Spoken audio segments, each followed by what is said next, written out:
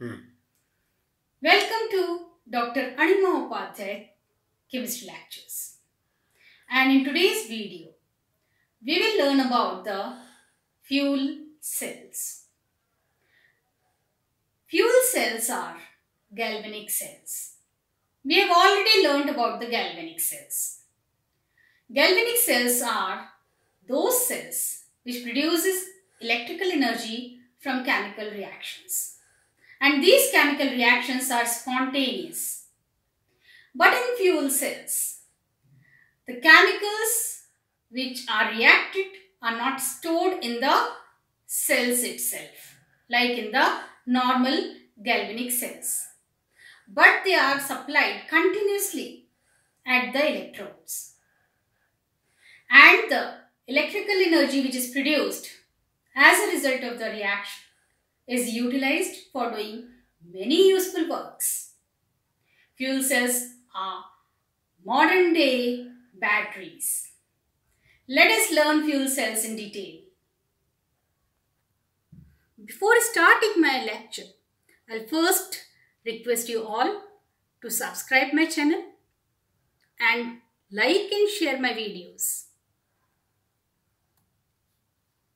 So when we are learning the fuel cells, we must know the principle behind it. As I have told you earlier, the fuel cells are galvanic cells which converts chemical energy into electrical energy, and the supply of chemicals is maintained continuously at the electrodes. A typical fuel cell consists of an anode and a cathode. An electrolyte layer is placed between the electrodes. The supply of fuels in the form of methanol or oxygen or hydrogen is done at the anode, and oxidant, that is the air, is supplied at the cathode. The electrochemical reactions that takes place at the electrodes produces electric current, and this electric current is driven from the cell and it is used to perform the work. Here is the construction and working of a typical fuel cell. You can see in the figure that the fuel is supplied at the anode and the oxidant, that is the air, is supplied at the cathode. The two electrodes are separated by an electrolyte, and therefore the representation of a fuel cell is written as fuel at the anode, oxidant at the cathode, and in between is the electrolyte. The anode accompanies oxidation with the liberation or loss of electrons, and cathode accompanies reduction of the oxidant by accepting the electrons which are released at the anode, as a result of which the electrons are produced. We can classify the fuel cells into various types, and there are many ways of classification of fuel cells also. The three important bases I will discuss in this video. First is on the basis of fuels, second is on the basis of electrolytes, and third is on the basis of temperature. So first basis, that is the basis of fuels, it can be classified into direct fuel cells, indirect fuel cells, and regenerative fuel cells. The direct fuel cells are those where the fuels, that is hydrogen or methanol, is supplied directly at the anode.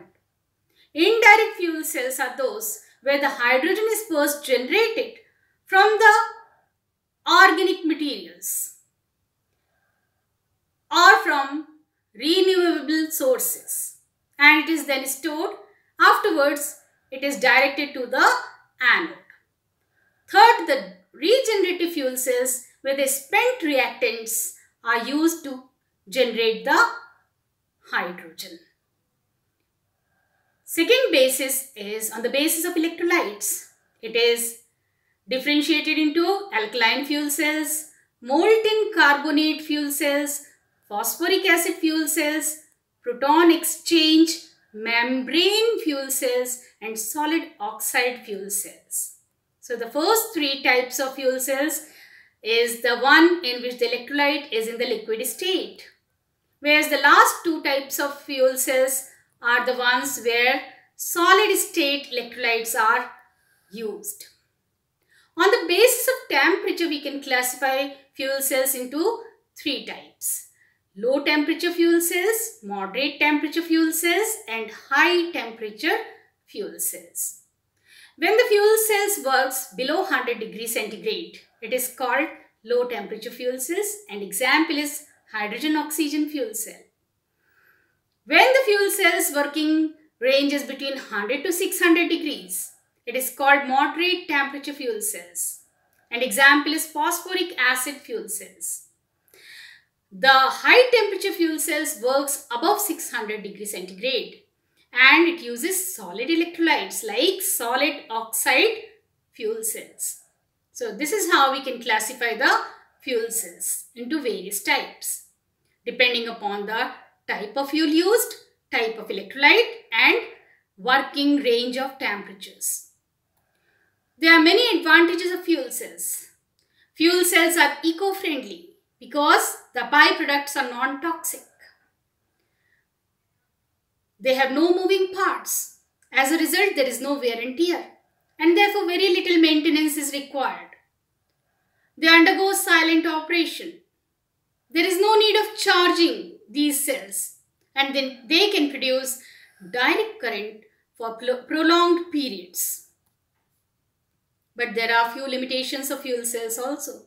The cost of power is very high because of the expensive electrodes like platinum, ruthenium. They are used, rare earths are used in the electrodes as electrode materials. The fuels are in the form of gases, and therefore their storage is a matter of concern.